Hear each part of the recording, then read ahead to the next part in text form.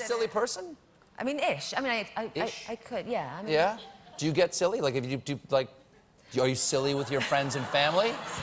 Again, I mean this in the least naughty way. Okay, perfect. Okay, no, I do have, you don't have pantomimes here, do you? It's like a Christmas show that's sort of usually a fairy tale. Anyway, in England, there's often a character that's a horse that's in a costume with two people in it. Oh, pantomime horse. A pantomime horse. Yeah. You sent along a clip of this. Yeah, because I own one, a costume. Wait, let's show the people what we've got right here.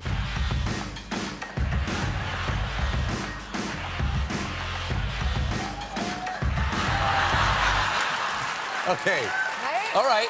That's silly. That's very silly. I can rock so many different kinds of trouser, apparently. That was me in the back.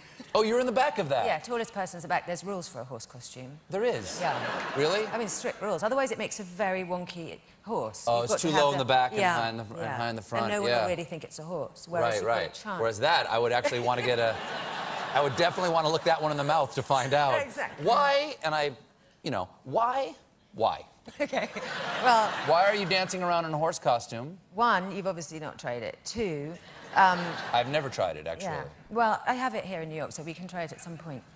I do tend to travel with it, just in case of a low moment or feel a bit depressed or, you know, you get some bad news or something like that. Generally, get the horse on and you just cheer up immediately.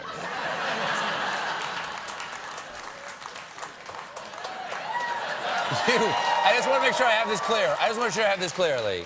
You travel with a horse costume. Yeah. I mean, not if I'm going only for a weekend, because I trust myself to sort of remain happy for 2 days. But if it's a long shoot somewhere, you know, in Eastern Europe, I think, well, there may be a bleak weekend where I feel a bit low in my spirits. And, you know, I might want to have a bit of a canter around the hotel. Just to cheer yourself up a little bit. Yeah. Have you tried massive doses of Imodium?